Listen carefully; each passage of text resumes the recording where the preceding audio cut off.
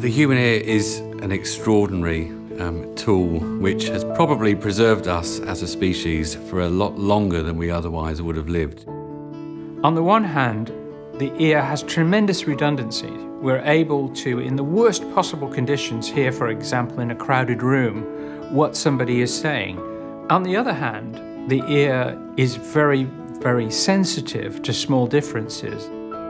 We can actually detect as sound movements of our eardrum which are less than the width of a hydrogen atom. You can become more and more sensitive to the things that you're listening out for, depending, of course, on the quality of sound that you're getting.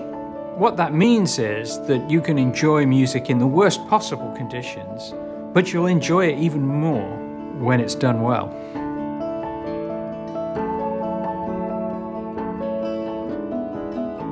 It's the Holy Grail. How do you get something to sound the same live as recorded? Authenticity is about somehow capturing the essence of music and finding some way of recreating that in the living room or in the headphones of the end user. We always need to refer back to live acoustic sounds. These sounds have an absolute value. You can go and hear musicians making these sounds without amplifiers, without loudspeakers.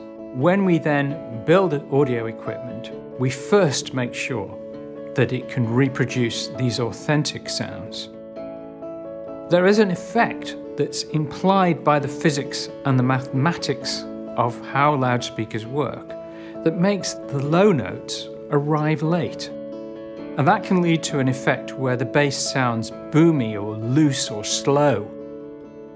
Because we have DSP in our loudspeakers, we process signals in the digital domain. That allows us to pull some tricks.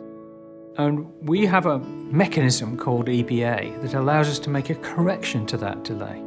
What we abbreviate as EBA is enhanced bass alignment. And the bass alignment of a loudspeaker is really an expression of the mathematics that governs the bass of the loudspeaker, the low frequencies. And we've changed the rules with EBA about how that's done.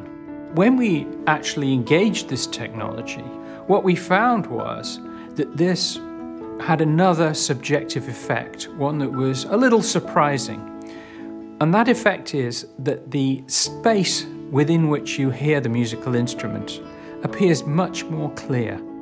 Suddenly you hear the individual players placed in the space in 3 dimensions in a way that's just so much more convincing.